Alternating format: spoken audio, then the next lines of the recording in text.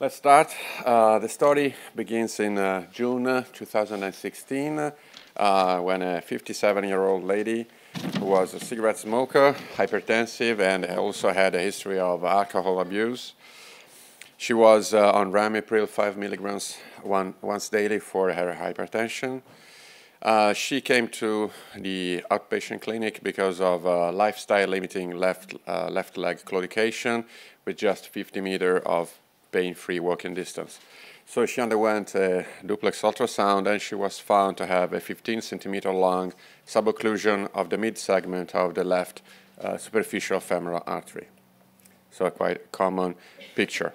So the first question is, which treatment would you recommend for a lifestyle-limiting claudication with a duplex ultrasound finding of a long subocclusion of the SFA?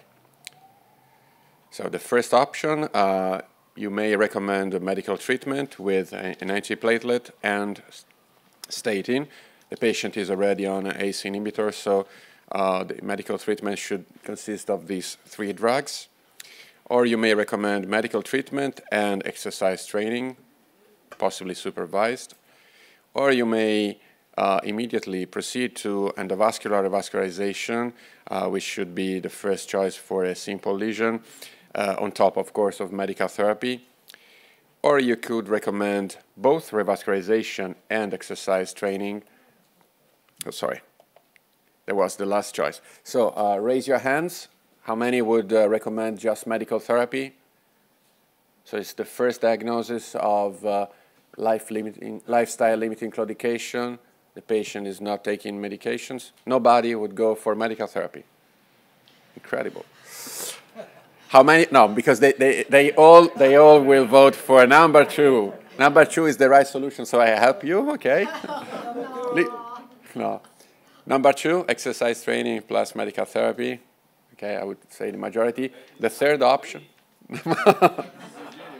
interventionists are not allowed to speak, okay?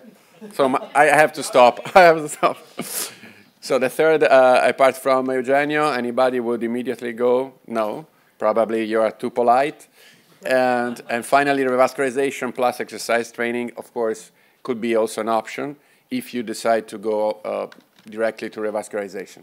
So, let's say that, before proceeding to revascularization, if you will proceed, in any case, you start some anti-thrombotic treatment. So the first choice for claudication, aspirin low dose, clopidogrel plus aspirin, that's an option, the dual antiplatelet therapy, the DAPTA, which was studied in the Charisma trial. The new scheme, the COMPASS scheme, that is rivaroxaban low dose, so-called vascular dose, 2.5 milligrams twice daily plus aspirin low dose. Or another option, which was explored in the Euclid trial, ticagrelor. The Euclid trial was negative. Anyway, that's another theoretical option. There is no reimbursement for ticagrelor for this indication, so it's just to have number 5. Number 6 is another theoretical option because Vorapaxar is not available in Europe, but it is available in the US based on the TRA-2P trial, which showed some benefits, clinical benefits with this potent thrombin inhibitor on top of aspirin or even of aspirin plus clopidogrel. The problem is that patients were more prone to bleeding, and therefore the application is very limited. So how many would vote for aspirin? Just 1 or 2? Clopidogrel? Yes, definitely more. Dual antiplatelet with clopidogrel and aspirin, very few. Rivaroxaban, many courageous people. Okay, okay. As you know, I'm sorry, we are talking about rivaroxaban from COMPASS, but we don't have the practical. yes, it was approved by the EMA for the European Medical Agency a few weeks ago, just during the ES Congress. So it will take some time for the national agencies to approve it, but probably it will be a tool that will be available. Probably, I don't know if the first diagnosis of claudication could be, maybe at the beginning at least, the issue of costs will prevail, but we have to wait for the Voyager also trial and see if there is even more benefit. Can I make a comment? Ticagrelor, I skipped it because it's theoretical. You cannot prescribe it. Okay, anyone voting for ticagrelor? Nobody, see? Yes? Can I make a comment? Yes, sure.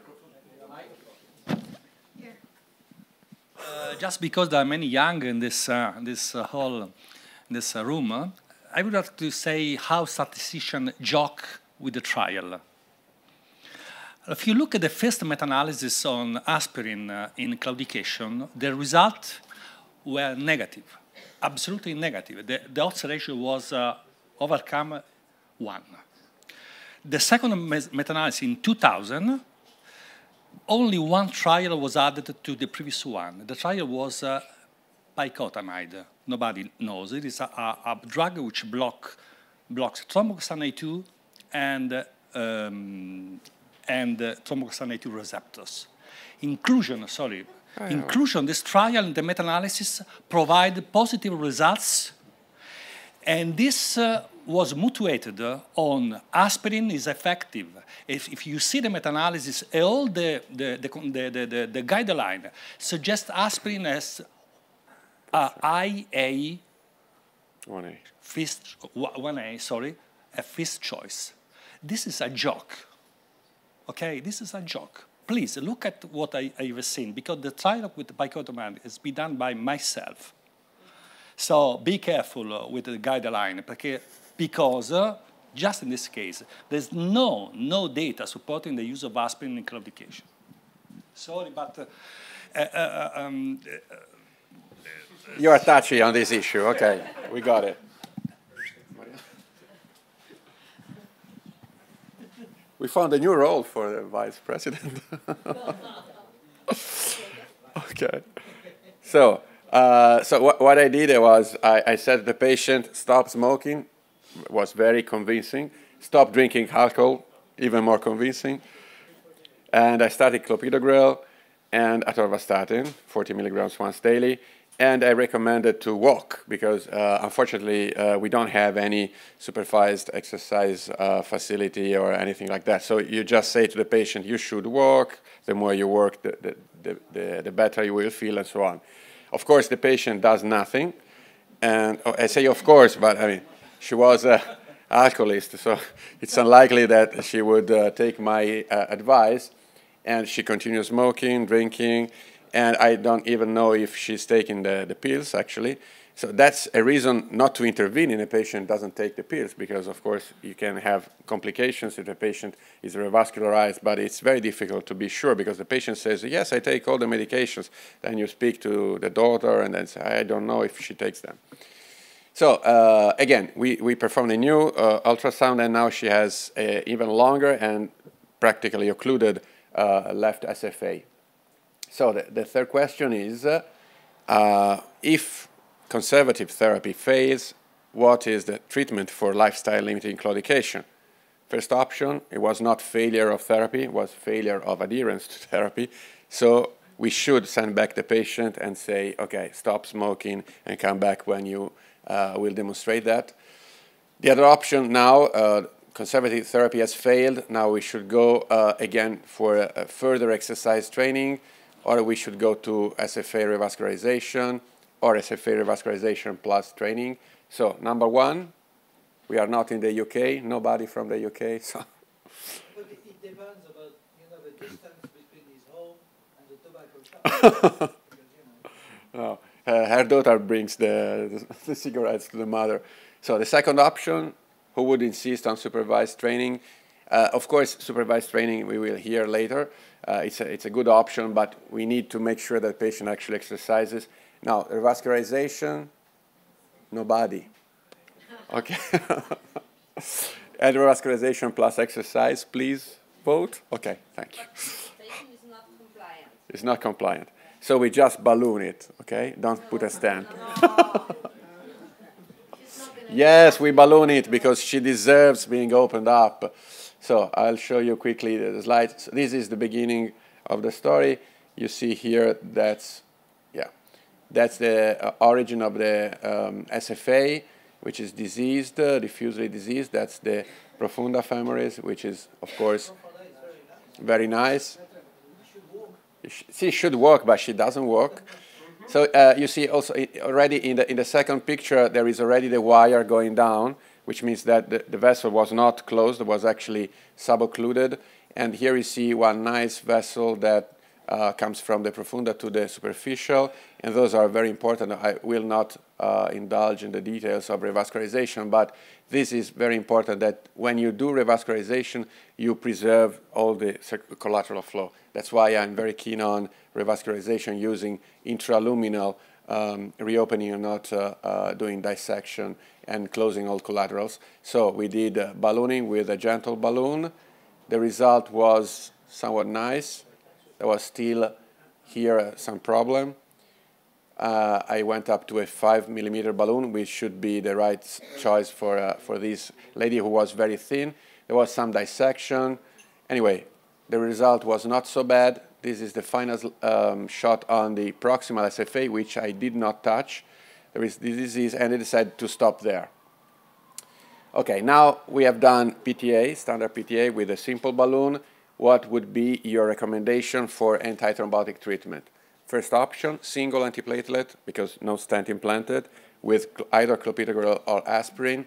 The second, dual, aspirin and clopidogrel for 1 month, which is the standard for stents, actually. Or you would go even longer, because the patient has diffuse disease, so even longer, I mean, up to 6 months of double antiplatelet therapy, or even long-term double antiplatelet therapy, because the patient, unless the patient has high bleeding risk, but she's alcoholist, so I mean contraindication. Or finally, now after revascularization, you will go for rivaroxaban plus aspirin. So aspirin only, nobody. 1 month dual antiplatelet, okay, the majority I would say. Up to 6 months, nobody. Why? Long-term dual, nobody. Okay. And rivaroxaban, someone. Okay. So most of you would go with dual for 1 month. And I usually give dual for 6 months. The patient was not taking the pills, so I mean, I could advise to take it lifelong. She would have never taken any pill. So anyway, she did her first follow-up duplex ultrasound. Maybe Muriel, you can comment on the assessment of patients after revascularization. Anyway, the first Doppler ultrasound was not bad, but she came back 1 year later, and now she was again complaining of severe claudication, and we did a second intervention. I'll show you. Here is the proximal SFA. The disease has somewhat progressed, but it doesn't look very different from what it used to be. The problem is that now it's completely occluded, and there is certainly no vessel, and the occlusion is much tougher than it was. Here are the 2 points for the collateral circulation. So those were preserved, fortunately. So what we did was to cross intraluminally, as I said before. It's very time-consuming to remain intraluminal. You have to check whether you are heading in the right direction. You see there are some calcifications, but not that severe. And finally, that's the most gratifying moment when you see the wire that bumps into the true lumen. Hopefully, you see that the wire goes down. You double check that the wire is in the right position. You dilate. It takes a lot of time.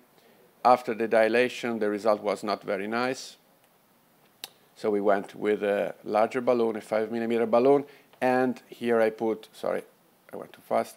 Here I put a drug-coated balloon in the distal and proximal SFA because I wanted to make sure that this time the patient had not a recurrence. This is the result after the implantation of drug-coated balloons. So you see there is some disease here, there is a dissection here, and here there is a stenosis. And so it ended up with a stent. And two stents overlapping stents, a 6 by 150 and a 5 by 150, going near to the proximal SFA, but I did not cover the osteomode of SFA because I was worried about the risk of thrombosis and maybe of occluding the profunda femoris. I post-dilated the stent, and this was the final result. So there is the disease here.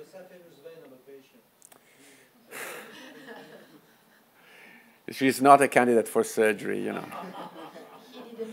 Okay, I double-checked the origin of the SFA was not too diseased, and I said, okay, let's see how it behaves. And as of today, I've not done a third intervention. So the final question is, following stent implantation, what would you recommend? DAPT for 1 month, DAPT for 6 months, DAPT long-term, because this is a failure of a first revascularization, or rivaroxaban plus aspirin. So first option, DAPT for 1 month after stenting, nitinol stent. Okay. DAPT for 6 months, the majority. DAPT long-term, nobody. And rivaroxaban plus aspirin. After the treatment. Yeah. Because you talk the long term, and that, so you can have several. Okay, I see. Following, yeah, you may progress. I agree with Victor because we do not have the Voyager data right now, so this is an unfair multiple choice question. We'll hear more